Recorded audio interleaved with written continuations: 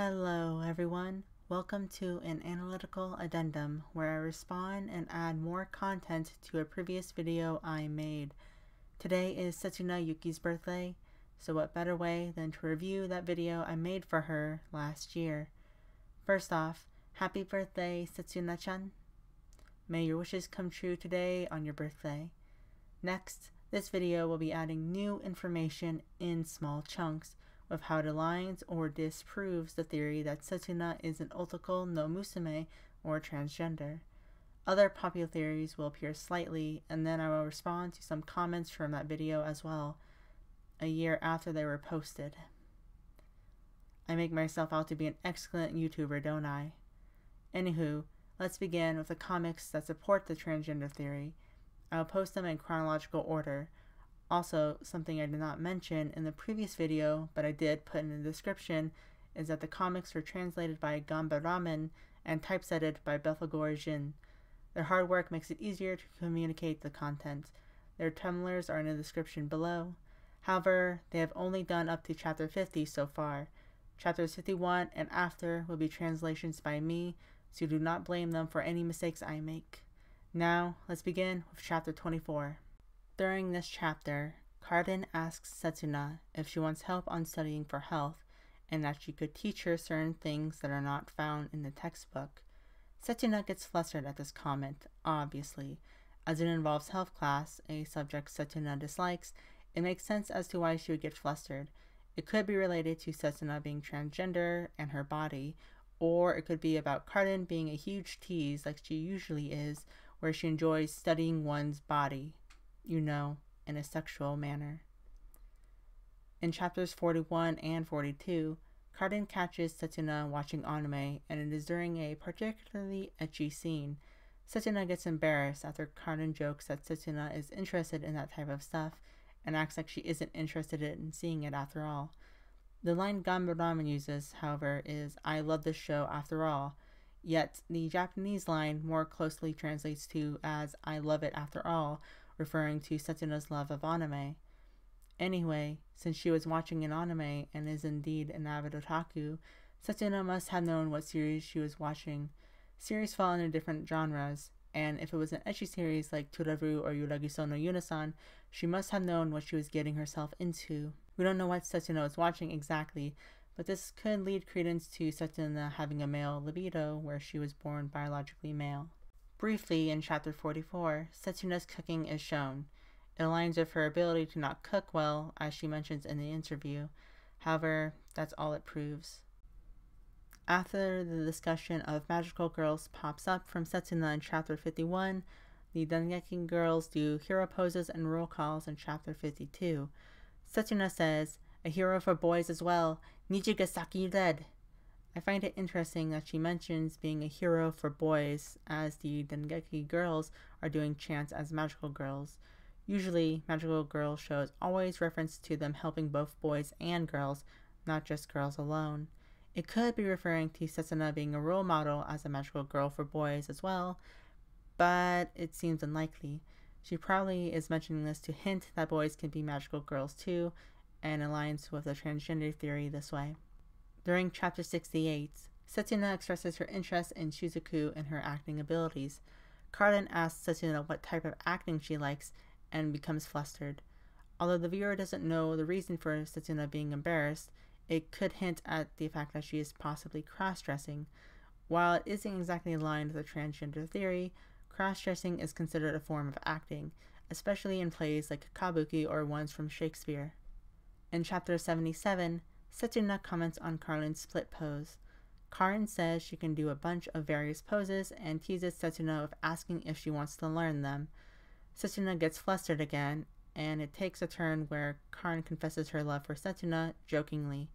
The fact Setsuna is concerned over doing different stretches and poses exemplifies the possibility of doing the splits and revealing anything underneath. Although, since Carden teases Setsuna at the end, poses could possibly be referencing sexual positions, and it is taken as a joke that way for mature audiences.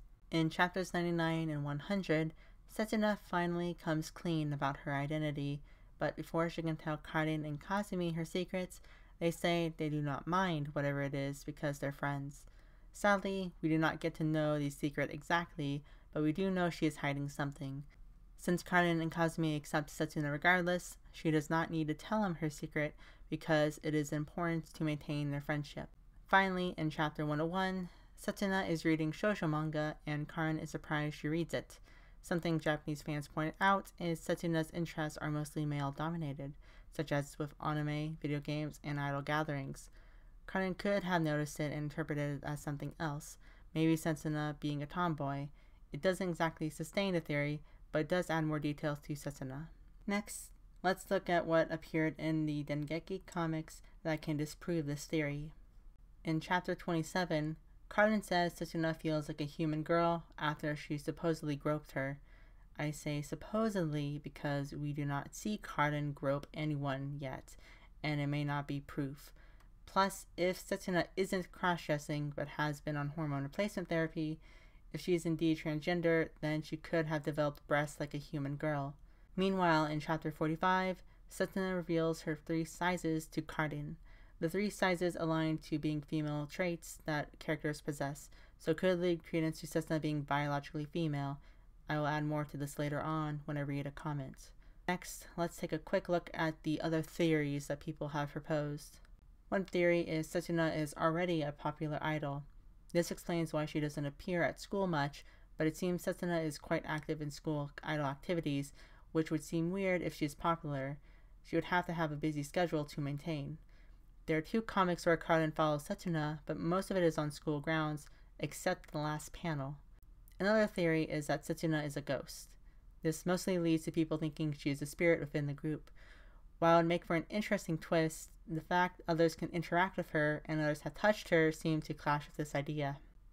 Another theory that is gaining steam is Setsuna is related to a popular idol. Although this doesn't relate to why she is not seen at school often, people say they recognize Setsuna from somewhere. It could be that Setsuna is a sibling of a popular idol, the most likely candidate being Anju Yuki from All Rise. The only detail that links them is their surname containing the same characters, but Yuki is a somewhat common surname in Japan. Their faces do not match up, but it's still possible they are related in some way, such as being cousins. Finally, let's take a look at the comments you guys left on my video from last year for Setsuna's birthday. First off is Len Frantora. They say, she's referring herself as an otome, meaning she refers herself as ladylike, not the girl gender itself. Umi almost had the same height and 3 sizes. Her costume represents being an idol. Nice theory though. By the way, Setsuna Yuki is male if you look it up on Naruto Wiki. Thank you for your feedback, Len. I greatly appreciate it, and I will definitely cherish it. I do want to touch upon a few things though.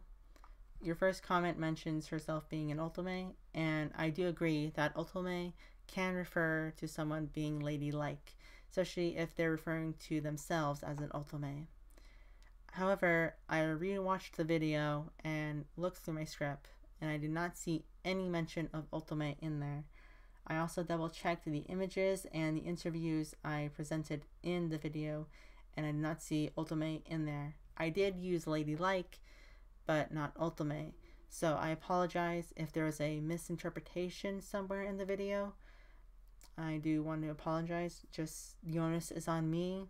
Do not feel bad if I did anything wrong. It's my job as a YouTuber and video editor to present the information correctly. As for Umi almost had the same height and 3 sizes, I do agree. When I was reviewing the video, something that appeared was several blogs trying to disprove this theory, and the things that they mentioned were Nico and Ruby having the same height as Setsuna at 154 centimeters, and then Hanuyo, Hanamaru, and Kanon have the same 3 sizes, or nearly the 3 same sizes as Setsuna. So it does more push Setsuna towards being a biological female than biologically male, as males tend to have larger and wider bone structures, if anything. As for her costume represents being an idol, I definitely agree, 100%. However, my main problem is that that is all she wears. We have seen her in other school idol outfits. However, at school, all she really wears is this school idol uniform. She does not wear her school uniform like the other Nijigasaki students. Even when the winter uniforms were revealed, Setsuna still wore her idol outfit. So that was my main concern, and hopefully helps prove this theory, because I did not see or have thought of any reason why she would be wearing her costume over a school uniform. I don't know why, but hopefully if it is proven wrong, we are shown why she does. Thank you for the comment once again. And here's proof that yes, Setsuna Yuki is male on the Naruto Wiki. Next comment is referring to something I tried to do through this video, as well as in previous videos, and I mentioned it in my Myself Yourself analysis. This comment is from Surful, and they say, "Thank you for the analysis. Interesting theory. That being said, seriously, you almost need subtitles. Please try to modulate a little bit more. And breathe. Took pauses when you talked, please. Thank you again." Thank you for your comment, Surfo. I did mention this in my Myself Yourself analysis video, and I do try to focus on slowing down my speech and trying to articulate myself. So hopefully in this video, I do come across clearer. I do greatly appreciate your feedback. So hopefully you have seen progress in this video and previous videos of mine. And thank you for your comment once again. These final few comments are just here to recognize that they have commented and just saying thank you for what they have posted. Ryono says, "If this is true, it's really powerful and I love it. Thanks for the effort you put into making this video." Thank you, Ryono. I do agree that can be very powerful, especially if it does end up being true. I do have some concerns because the Japanese fans are sort of rioting over this. If it is true that Setsuna is indeed transgender or an otoko no musume, the Japanese fans have said some crude things, such as they will burn all merchandise of Setsuna if it is true, or that they do not want a male in their Yuri fantasy. That is a bit disheartening, and I do know Japan has been becoming more progressive on LGBT rights lately, but they're still far away from where we are in America and other countries. So hopefully they become more accepting in the future, but time will tell. Sherbet Platypie, or is it Platypie? In all honesty, having a trans girl in a Love Live group would be absolutely amazing. Thank you for your comment, and I definitely agree 100%. As someone who is transgender herself, I enjoy having characters I can closely relate with, and hopefully it does end up being true. But even if it does not end up being true, Setsuna is still my best girl. Speaking of best girls, how do you like that transition? Tsukeki says, "Look at PDP characters. I think Setsuna is my best girl." Yeah, thank you for the comment, Tsukeki. Interesting comments, and definitely pokes fun at the theory.